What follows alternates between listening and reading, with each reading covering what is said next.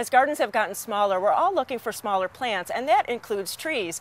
I'm with Lee Powell from Garland Nursery, and Lee, you have quite a selection for us today. Yeah, I pulled 5 or 6 trees that are for small spaces, and what I included were all trees that I think will stay about 15 feet and under. Ah, so that's pretty nice. And even a flowering tree, because I know it's hard to get something small, so this is gorgeous. And especially a flowering tree this time of year, which is mid-August to late August. And this one's the Harlequin Glory Bower. It's a tree that probably will get 15 feet tall, white flowers, very fragrant, and then it develops a bract that's kind of a purplish color, and it's really actually very attractive once the flowers drop and the bracts are showing through. Yeah, it really is a nice for this time of the season.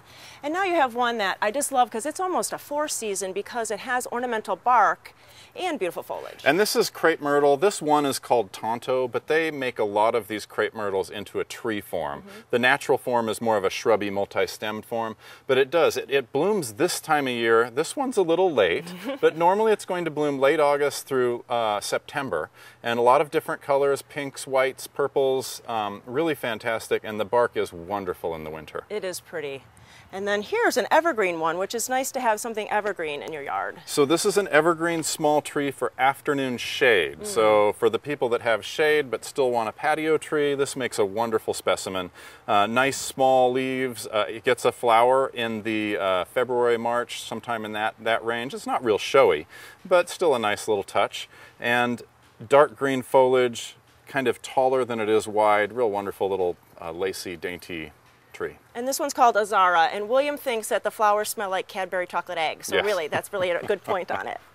And then this one I like because it's kind of a more narrow habit for this variety. So most people have heard of redbud trees, and the eastern redbud is the traditional one that we think of, but it gets 30 feet by 30 feet. Avondale is a smaller version. It's going to top out at about 15 feet, still gets the wonderful pink blossoms along the stem. The foliage is a little glossier. This is a little dusty right now, but the foliage is a little glossier in your yard and still pretty nice fall color. Ah, nice. And then, of course, Japanese maple, there's all kinds.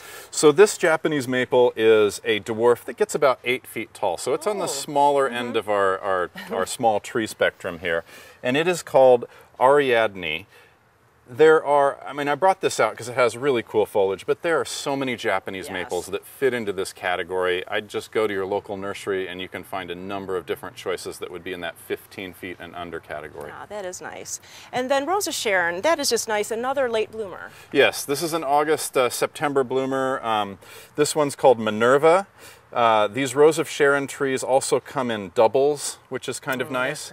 And it's one that you can prune pretty heavily each year and keep into a nice tight round form if you'd like. It can go in a container or in the ground, and it really gives you some great color for the late summer, early fall season. Ah, so really, there are so many different ones. You know, sometimes you think about it, oh, I have maybe 2 choices, but you showed us so many choices, and I bet here at Garland you have so many more to choose from. Oh, many more, definitely. Thank you.